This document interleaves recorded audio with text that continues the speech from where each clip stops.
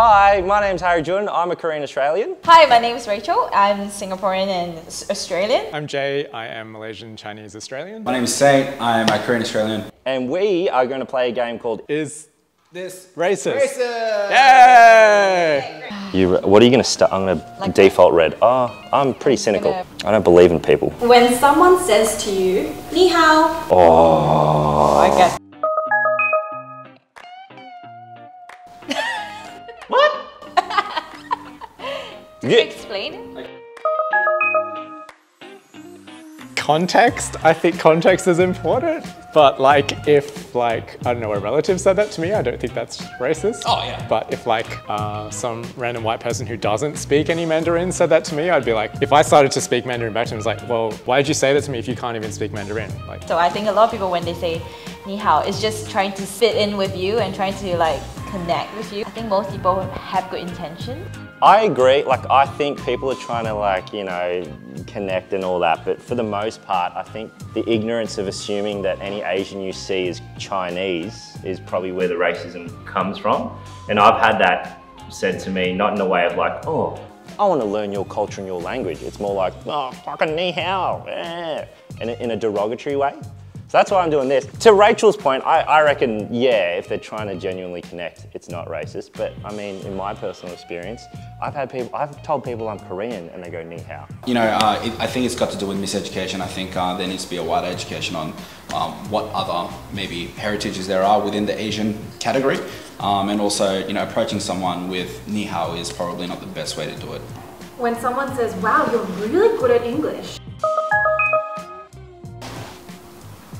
I guess it's just, most of the time it's just lack of education. It's not so much that they are intentionally trying to be racist. They just don't know. What it really is for me is the condescending tone of it, of like, they're surprised. It's not a compliment. You're really good at English. Like, I am, dude. And so that's where I get, there's a bit of an edge to it where I don't like it, and that's how I feel it's a bit racist. But at the end of the day, like, you know, it's about growing someone's understanding of like, Australia's very multicultural. So we have to then respond kindly and be like, yeah, dude, I am good. I'm better than you at English, all right? Wow, you must be really good at math. Is this racist?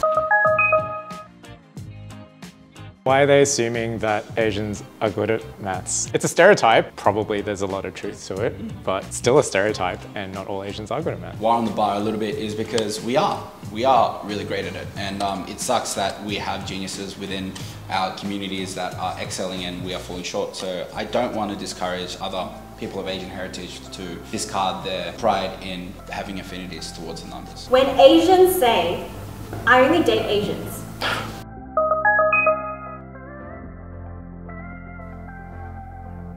Definition of racism is a discrimination of someone for their cultural background and stuff. I feel like that's a discrimination. Like, you're cutting out people of a particular culture or ethnicity. If we're defining racism as like a structural thing, a power differentiator, then technically an Asian only dating other Asians can't be racist because not the ones in power compared to white people. It gets more complex if we're talking about dating preferences. You prefer blonde girls or tall girls or this or that. But the thing is, we're talking about cutting out someone's culture. What about when a white person says, I only date Asians? Is this racist? Well, it's because it comes back from the history of like stereotype, yellow fever. It's a generalization of Asian women that they're going to be submissive, but also subservient and like very like, yes, master, like that kind of creepy stuff. Oh, it's just the way they look. Then again, you know, it could be that they have a preference for example, like dark hair or the Oriental facial features. But generally, if they're going for Asian girls, they're after that dominance. I mean, we need another paddle. We need a green paddle for misogyny maybe, and just like green and red makes whatever color that fucking makes. Mate, all women are beautiful. Donald Trump.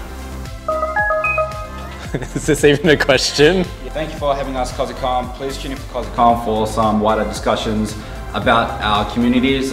Actually, you go, I'll be racist. Bye, thank you. Bye. Cheers.